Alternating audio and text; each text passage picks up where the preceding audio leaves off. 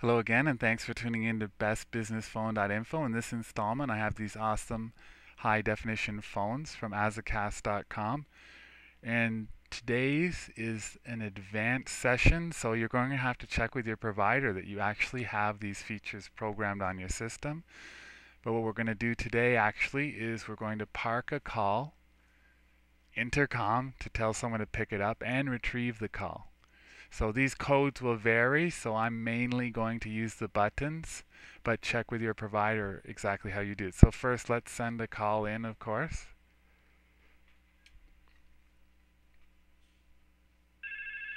So here comes that inbound call.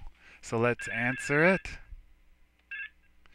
Hi, bestbusinessphone.info, how can I help you? Oh, you'd like to talk to Joe. I don't know where he is, but if you hold on a second, I will page him. So what we do is we hit transfer, call park, transfer.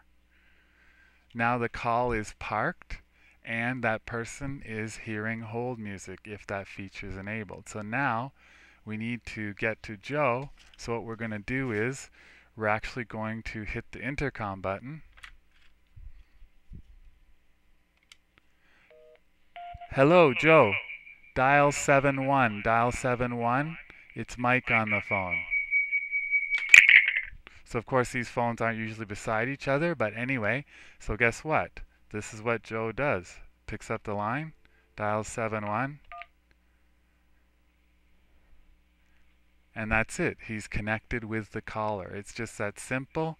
He can pick up the call from anywhere in the office. The intercom can be used to announce the call anywhere in the office. Thanks again for tuning in. If you have any questions, please just visit bestbusinessphone.info.